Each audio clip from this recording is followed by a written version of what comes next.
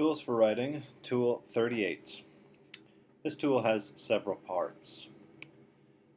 Tool 38 tells us the first word of a subject-verb completer, or SVC, is sometimes a verbal, VBL.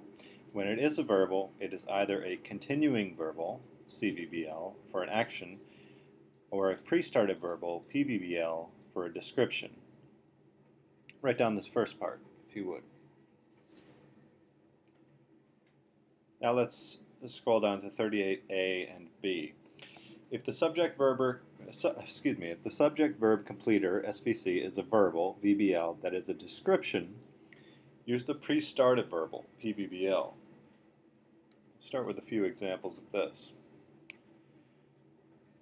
They are informed. Okay. They we know is the subject. Right?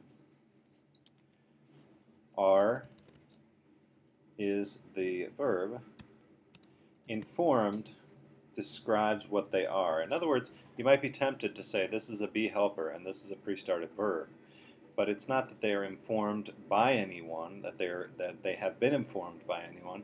This is just describing them as certain types of people, the types of people who are informed. And so, move this down a minute. And so they are informed tells me this is a PVBL, and it is also our subject-verb completer. In other words, it tells us what they are in terms of that what being a description of what they are. Let me try another one. Susan is interested. Susan obviously is our subject. Again, is our verb. And what is she? She is interested. It's our PVBL. Also our SVC. These may take some practice to get a sense of when is it a verb, pre-started verb, and when is it a pre-started verbal.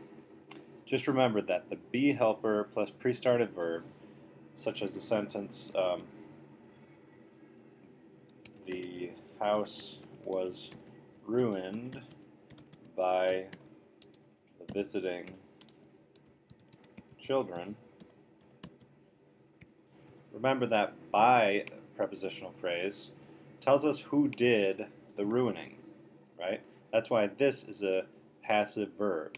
The house is the subject, and something in the sentence is being done to it. So this is a be helper and a pre-started verb, meaning the children did the ruining to the house.